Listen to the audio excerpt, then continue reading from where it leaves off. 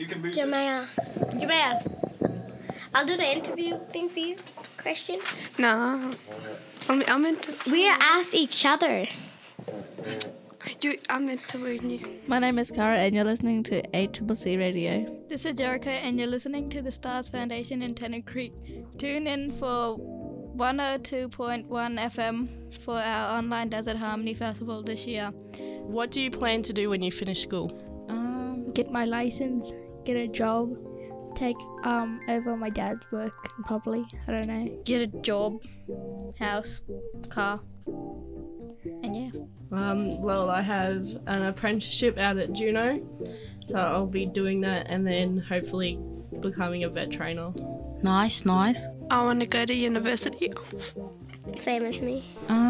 Work at the art centre uptown or downtown. I don't know. What do you like about the Desert Harmony Festival? I like the activities that they do for the community.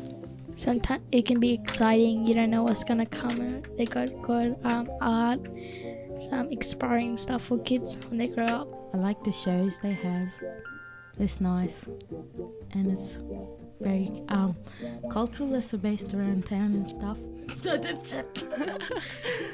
I like the food, the culture, the music. I love when the music and all the kids get up and dance. It's really funny. How have the stars helped you during your time at school? They do a lot for us and they have lots of activities and yeah.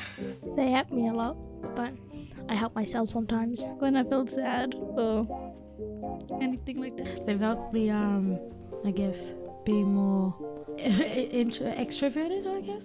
Can you tell us a fun memory you have about growing up in Tennant Creek? When me and my sister was riding around around the house and whatever with bikes, my leg got stuck in the front tire. Birds hitting my head. Okay. I loved when there was pool parties at the pool and when Sport and Rec always had the things after in the holidays and, and they took us to the pool and the dam, or we went and cooked kangaroo tail with all the elders and stuff. Yeah, that was fun. That was fun, yeah. I like I like hanging around with my friends and stuff. Me too. And family. The coffee lady in the van that does it. Every weekend, me and a couple of family members would go out to bush and find snakes and spiders. Yeah, and we'd put them together so they could fight. That was fun. I have lots of families to play with. Lots of family. And yeah. Do you know a different language? Can you teach us one word and what it means? Nyapa is water and ganti is bread. Well, I know one word is nanka. That's mean hurry up. But I have another word named ngapa. That's mean water. Do you have a message for the people out in the community? Look after yourself and your people these holidays. Be responsible and don't drink and drive.